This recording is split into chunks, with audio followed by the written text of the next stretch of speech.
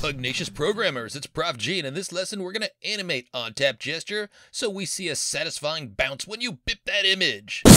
And we'll do this by learning how to use the scaleEffect modifier, the spring animation, and the withAnimation method.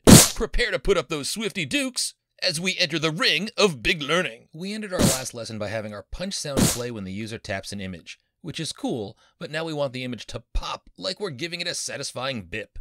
So let's learn a few things as we get to our final goal. First, I'd like to introduce a modifier called scaleEffect. This is going to allow us to change the scale, or the size, of a view. So first, we're going to be changing the scale, so we need to create a variable to hold that scale.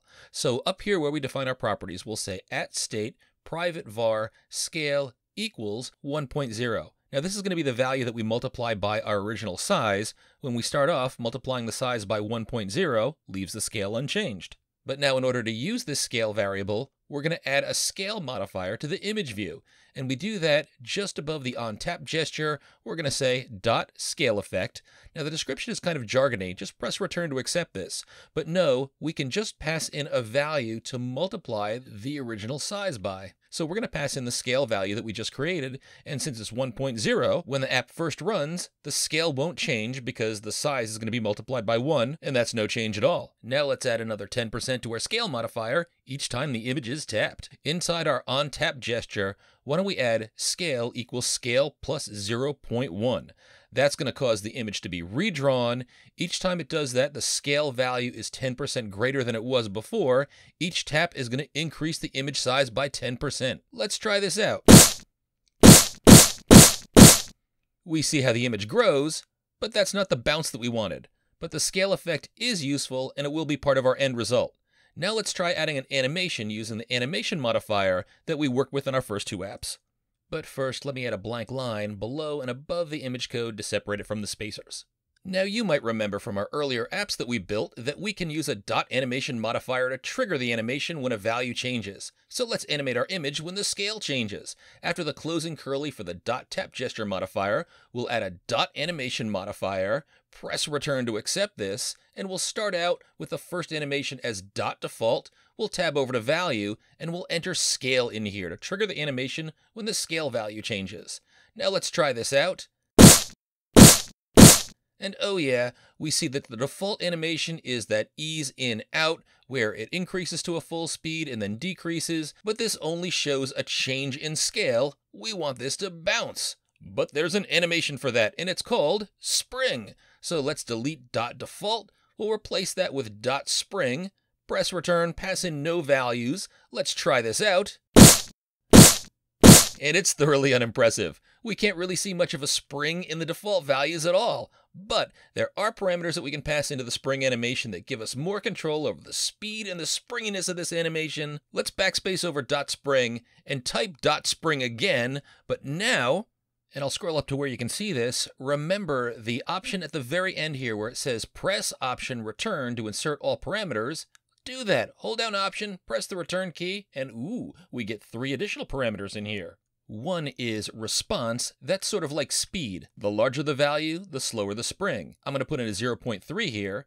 Then there's damping factor. I'll put a 0.3 in here too. This is the springiness of the animation. Smaller values mean more springy, more bounciness. And I'm going to highlight and delete the blend duration option. I've never seen anybody use that one. Now let's try this out.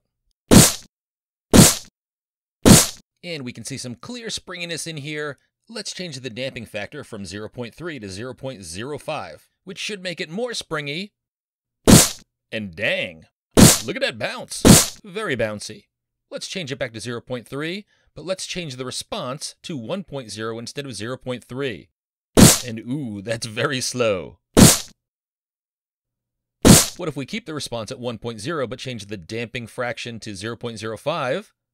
And we get slow and bouncy.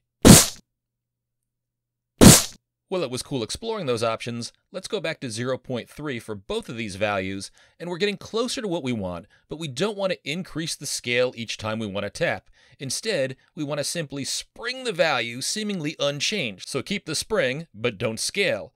Well, this is going to require a bit of finesse, but not too much. But we are going to get rid of the .animation modifier, and we're going to introduce a new way of animating via the withAnimation statement. So let's first highlight and delete the .animation modifier we just wrote, and inside .tap gesture, let's delete scale equals scale plus 0.1. And inside scaleEffect, let's delete scale for now. We're going to put a ternary operator in here.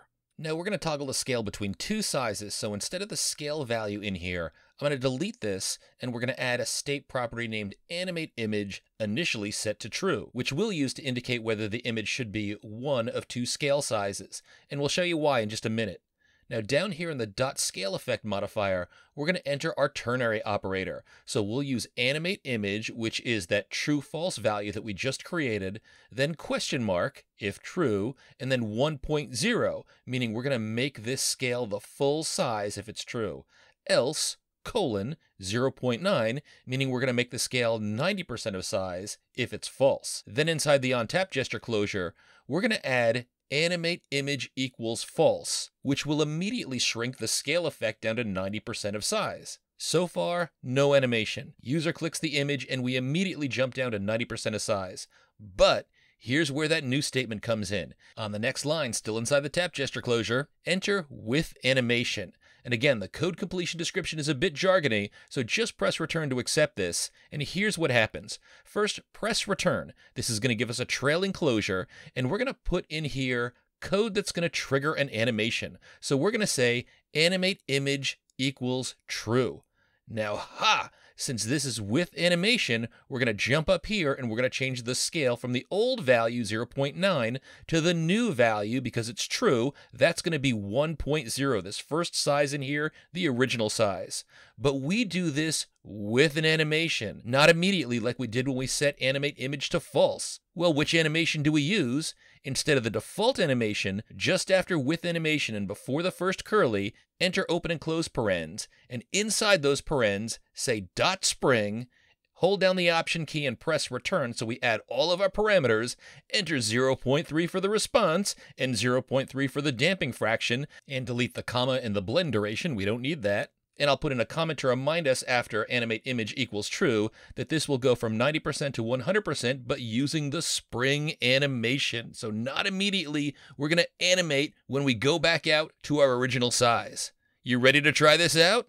I'm going to restart to live preview and bip that clown. And sweet Johnny Ive, will you look at that, Swifter? An elegant bounce.